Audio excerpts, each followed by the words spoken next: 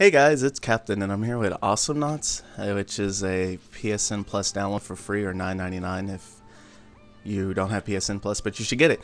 But it's a 3v3 kind of a side-scrolling shooting type game. It has quick modes, private match. You can play with your friends, with yourself, practice against the AI, etc. But for the sake of the video, I'm just gonna play against the AI. And this is just some of the characters they have. Clunk is kind of like your tank. Froggy G's like the gangsta frog. He's good at stunning people. He has a little tornado attack that's kind of neat. The Long Star Sheriff has dynamite and a bull that pushes people back. Can be kind of annoying. Voltar is your supportive character. He heals, has stationary healing robots, and then robot drones.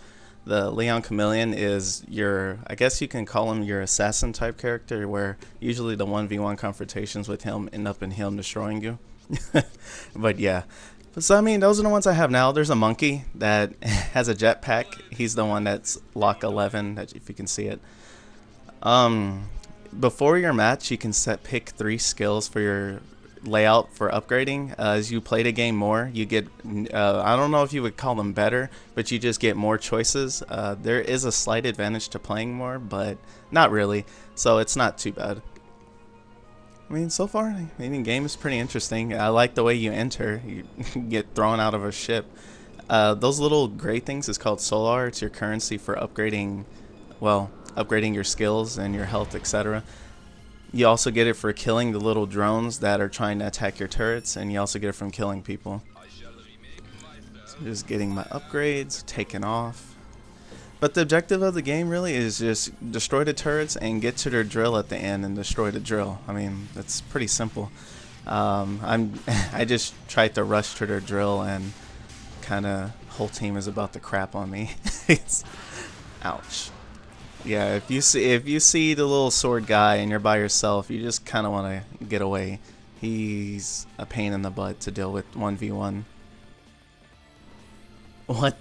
He opens his robe and robot balls come out. Yeah, definitely not suggestive. But anyways, you can, I mean, on online or even on with just AI, you can give orders and everyone will see it. You're taunting, attack, defend, etc.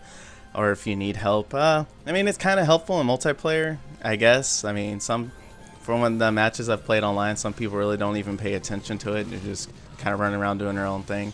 So, I mean, but it's neat for it to have. Man, this soundtrack's actually kind of good.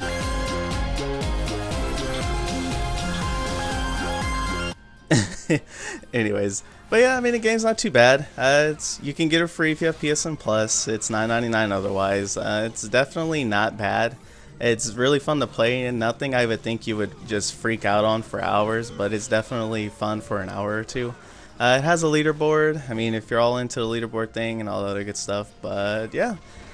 That's about all there really is to say. I mean, I would really suggest, if you have PSN Plus at least, I would suggest just picking it up. It's free, and I mean, it's free anyways. Just try it out. The game's pretty fun to play.